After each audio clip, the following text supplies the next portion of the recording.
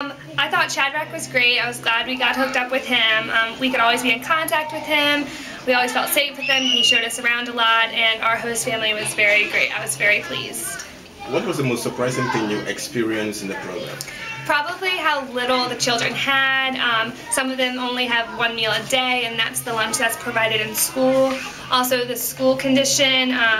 There's just a lot of dust, some of the roofs have problems, and the chalkboard, some of them have problems as well. So it made me realize how much work needed to be done. What was the most surprising thing you experienced in the host family? We didn't talk too much. They were busy working or taking care of the house, but they were always very friendly and very helpful. Any surprising thing you experienced in the country?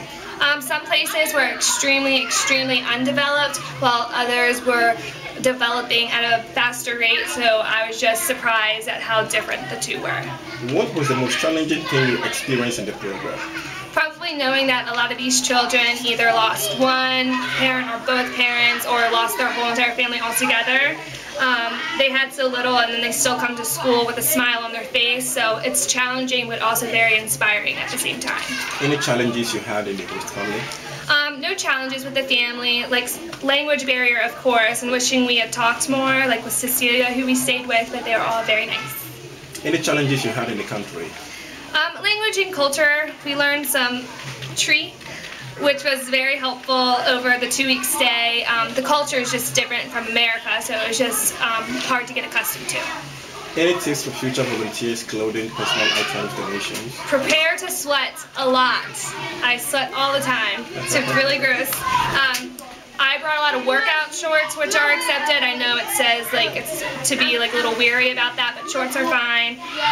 Just bring a lot of like medicine and supplies, and you can leave it here for like donations. And I liked that I brought some books because it entertained me at night, like right before I went to bed. Personal paragraph about the experience you had during the program. My experience was absolutely amazing. I would do this all over again if I could. I've been touched by every child and every adult, every person I worked with here. They have opened my eyes to what life can be like with not the best structural developed conditions, but what happiness is truly like. Like here, I really understood the saying, money doesn't buy happiness. How would you describe your accommodation, meals, security, friendliness? I shared a bedroom with my best friend Emily, who came with me, and then another girl who only stayed a week, Tracy. She had her own room, and then we all shared a bathroom, so it was nice. It's kind of like bunking with friends.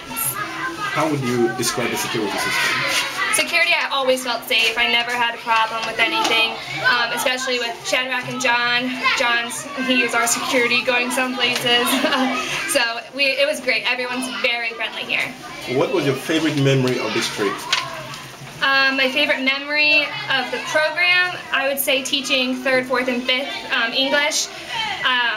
I really bonded with those kids a lot, and a few of the younger ones too, but because I got to spend an hour with each grade each day, like it made me learn all of their names, take pictures with them, play so many games, and it was a lot of fun. Any favorite memory of the host family? Cecilia's chicken dinner with rice and salad. I love her tomatoes. I love playing Uno with Shadrach and John after school. It got very intense sometimes. Any favorite memory about the country?